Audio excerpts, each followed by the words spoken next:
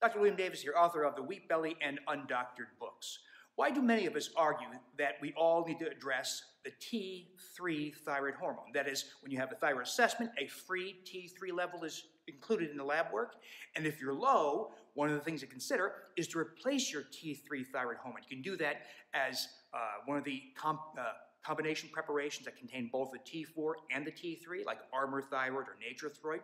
Or the levothyroxine can be added to your levothyroxine. That is, the T3 tablet can be added to your T4. But why is this? And why do most endocrinologists say this is stupid, that there's no data to back this up? Well, what they're failing to do is examine the toxicological evidence. Not the endocrinological evidence, but the toxicological evidence. So the toxicology world has identified literally dozens of industrial compounds that block the body's conversion of T4 to the T3 thyroid hormone. In other words, T4 is not all that active.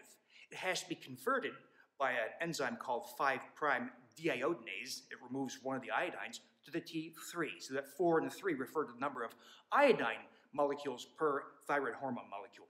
So T4 must be converted to T3 in the body for thyroid hormone to become active.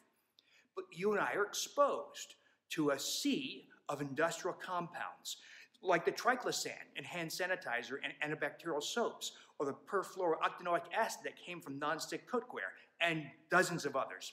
And they block the conversion of T4 to T3.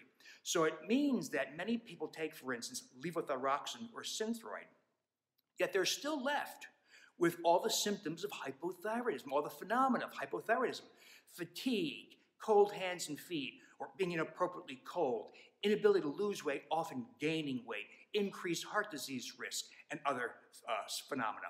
So the key here, we can't remove those compounds, unfortunately. No one has a detoxification process yet that allows us to remove those chemicals that are blocking our thyroid conversion. So right now, as of current knowledge, when you have to take thyroid hormone, you take T4 with T3, and about 8 out of 10 people feel better.